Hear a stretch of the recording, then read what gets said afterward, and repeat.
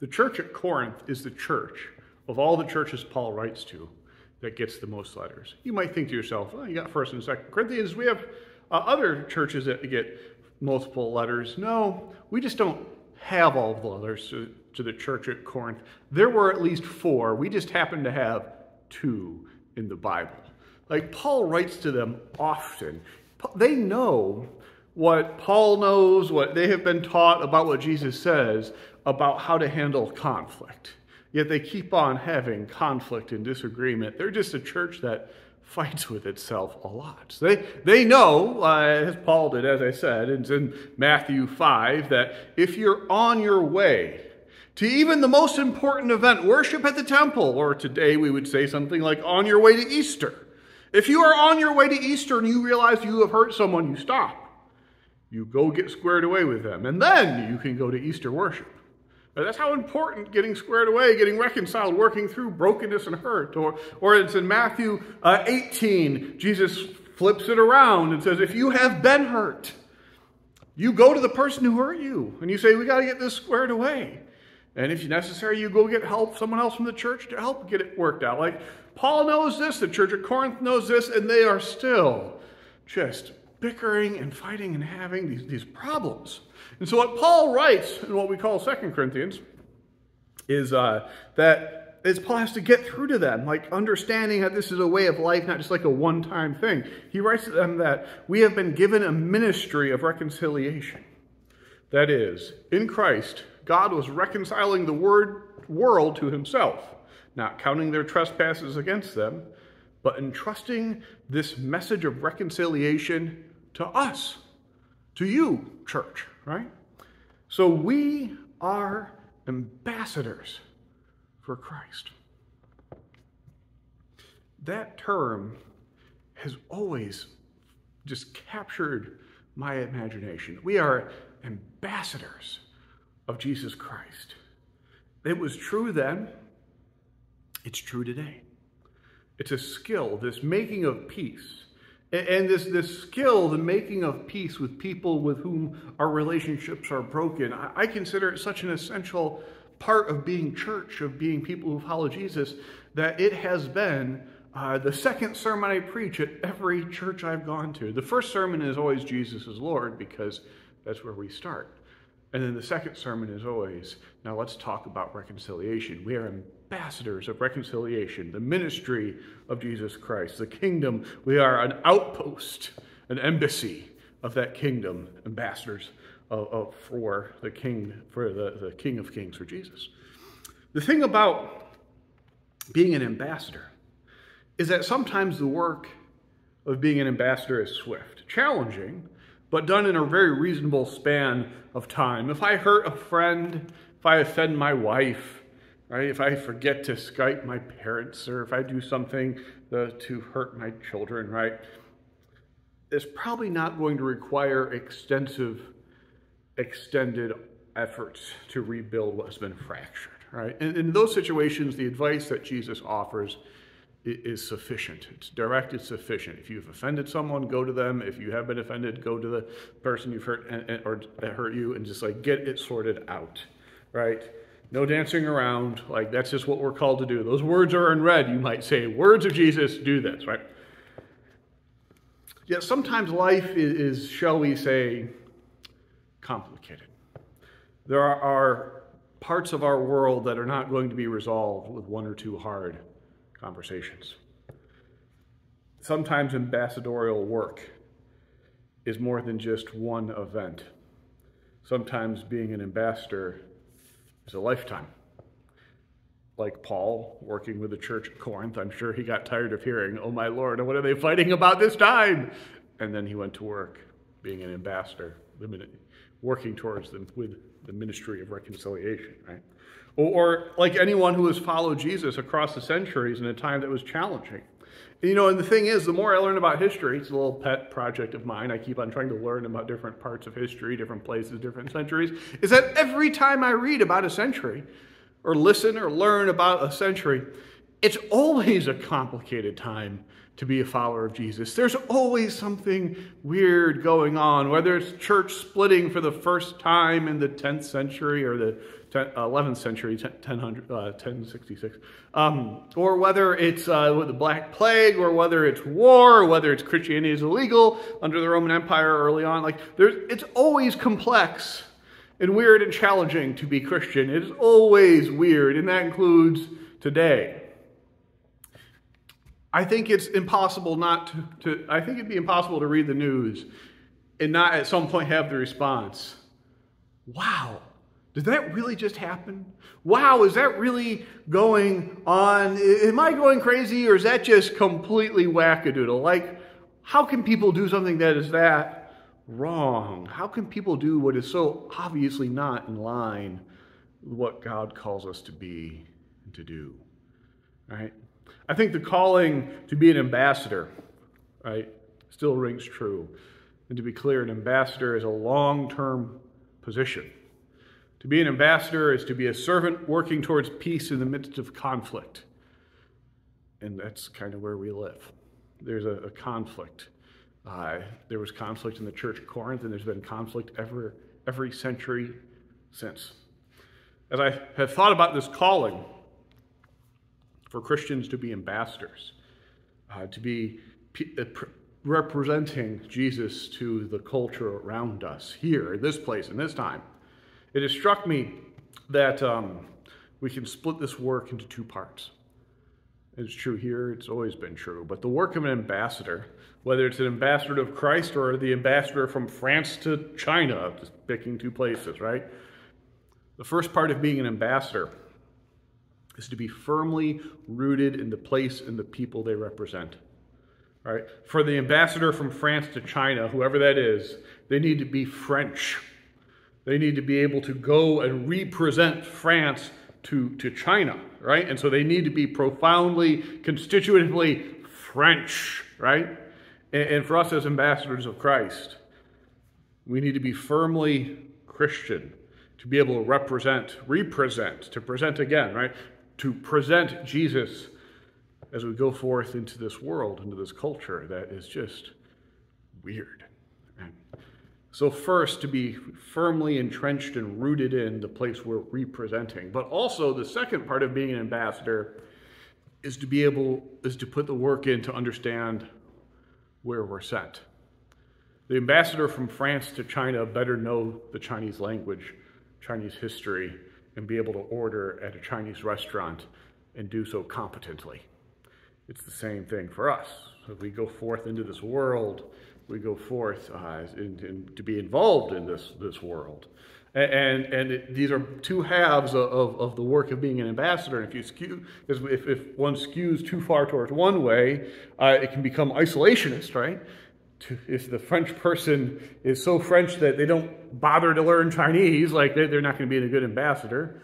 Oh, the same thing. If the church, if we're trying to represent Christ and we never get outside the church, then we've become isolationists. But on the other side, I think the term you might say would be going native, right?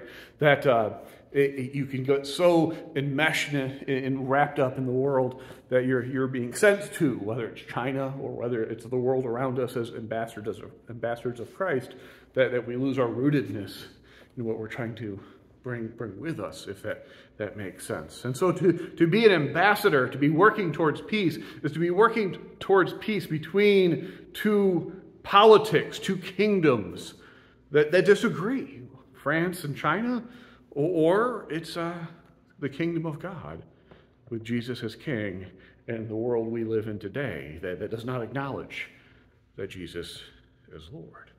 Right? And how do we do this? How do we walk this path? How do we find this road where we are sufficiently rooted in following Jesus so that we are representing him to the world, but also involved in the world that's around us so that we're not having become so isolationist that we don't make an impact, that we don't matter, right? How do we walk this path? There is a place in Scripture, I think, we can look.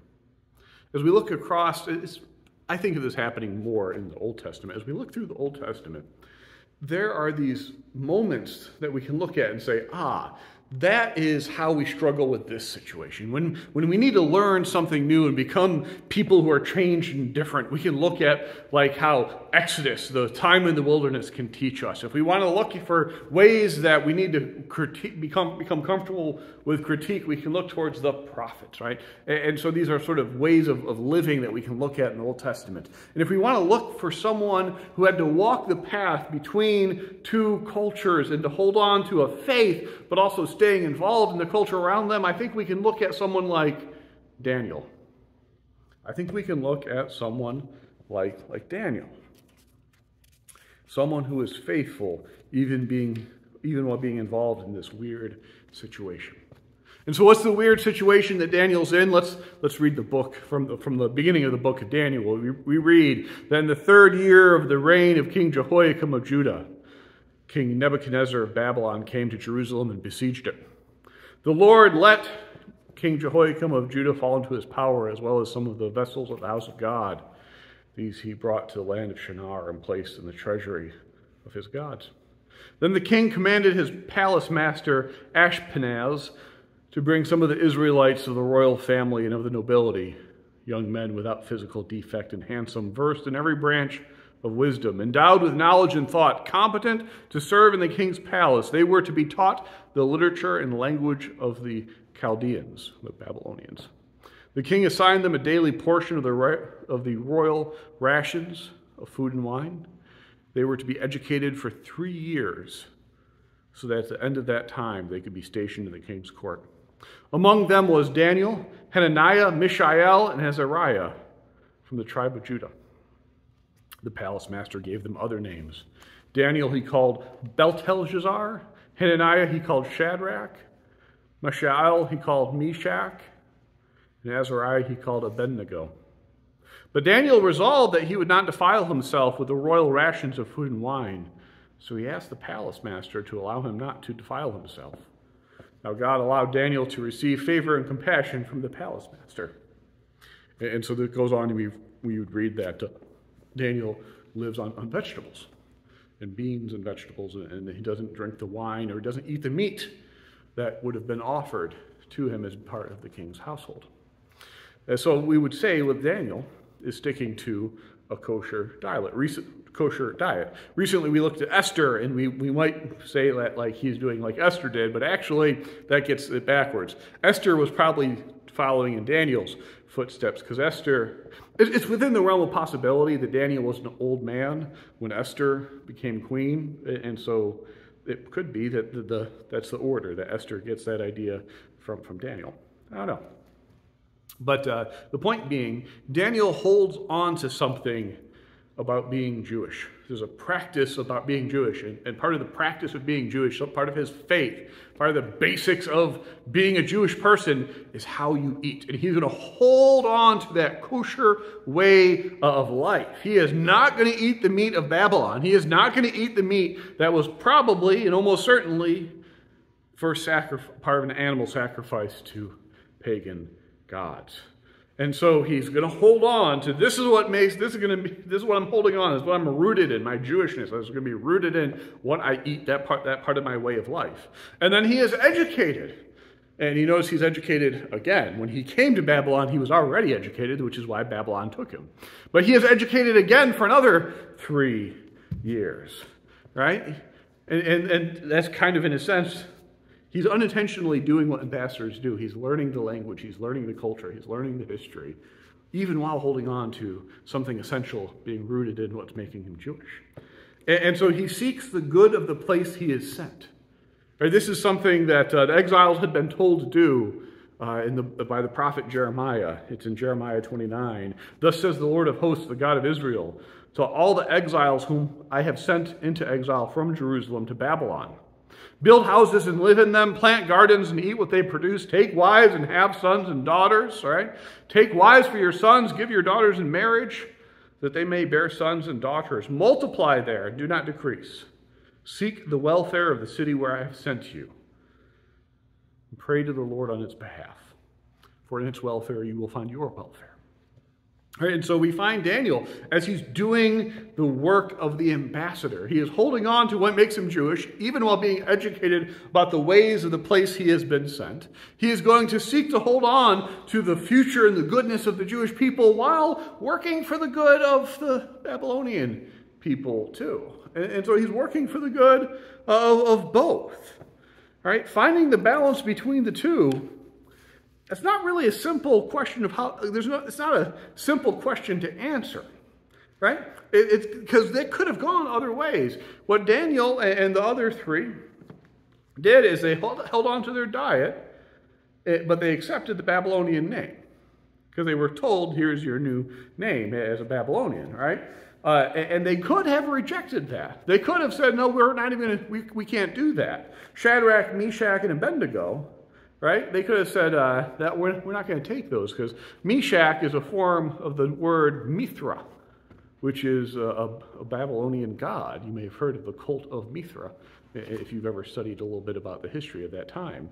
Or Abednego is Abed, means servant, and Nego is the name of the Babylonian god of wisdom, right? So they accepted these new names that they could have viewed as heretical. Well, I mean, they probably did view as heretical.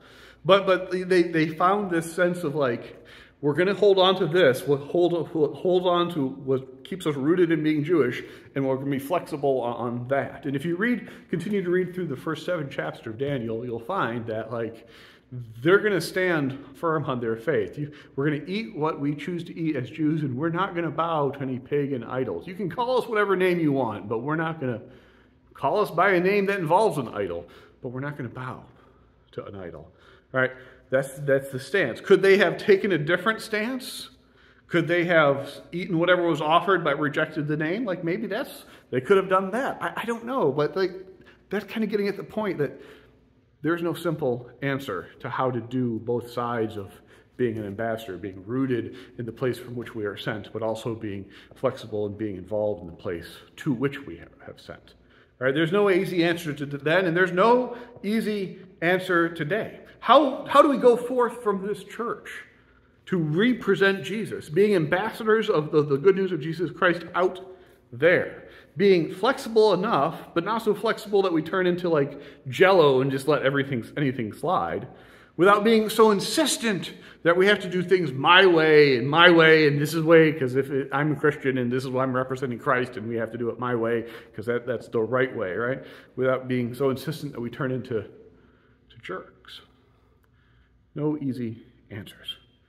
What's the middle way, the way of an ambassador? Got to figure it out. Right? What is the modern equivalent of Daniel's stance? Daniel's stance of holding on to the diet. So like, this is what makes me Jewish. I'm going to be rooted in this. But also saying, yeah, call me whatever you want. That's fine, right? What's that look like today? I have a few hesitant and, frankly, humble, hopefully useful thoughts on this, right? Maybe what we hold on to as followers of Jesus in a culture that cares less and less about long-term commitment, maybe simply getting and staying married matters. Showing people that marriage has the potential to be the best way to spend life with the person you love, and a healthy marriage is the most stable place to raise children. And yes, life is complicated and divorces happen, and anyone who's raising a child by themselves as a single parent, like, oh, my hat's off to you, like, I am in awe of you, and if I can help you in any way, please let me know. Like, wow, that's amazing. But like, just to say, like, this is something we acknowledge. Marriage, monogamy, fidelity, commitment to family. Right, that's something we couldn't stay rooted in the rest of the culture that, frankly, is losing its touch with that. Maybe what we stay rooted in is prayer, right? We stay rooted in praying. Before we eat a meal, whether we're at home or we're going out to a meal, whether before a game starts, when someone we love is hurting, we're at a hospital or gathered together, right? And no one is going to get on the loudspeaker and lead the crowd in the Lord's Prayer, praying for the safety of athletes before a game begins. But we can. Right? And frankly, I'm going to tell you, there's always going to be prayer in schools because there's always going to be tests. And there is no one who can stop me or anyone else from bowing our head and saying, oh my God, help me remember this on the test. Help. Amen. Right? Yeah, that's just, yeah. And teachers aren't going to be able to lead those prayers anymore, but that's okay. We can still pray wherever we are. We don't need anyone's permission to stop and to pray.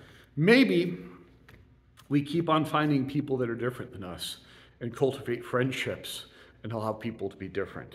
Maybe we care about life at all stages, from the youngest to the oldest.